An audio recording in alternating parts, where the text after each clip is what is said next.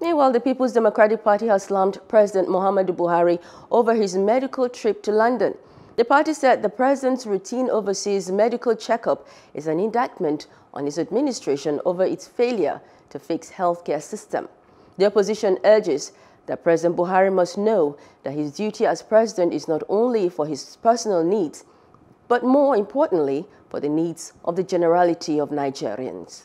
Hope you enjoyed the news. Please do subscribe to our YouTube channel and don't forget to hit the notification button so you get notified about fresh news updates.